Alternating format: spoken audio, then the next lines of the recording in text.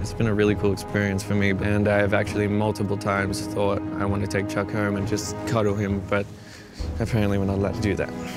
Ultimately, he sort of forms this relationship with one of the wolves, and they become friends, and they really form a real bond. We also tell not only the story of our humanity, but the origins of domesticating an animal. What the movie really illustrates well is that we need each other. It's interesting how people react to animals' faces, especially dogs' faces. You hear audible reactions because people are kind of recalling their experience, I think, with their dog.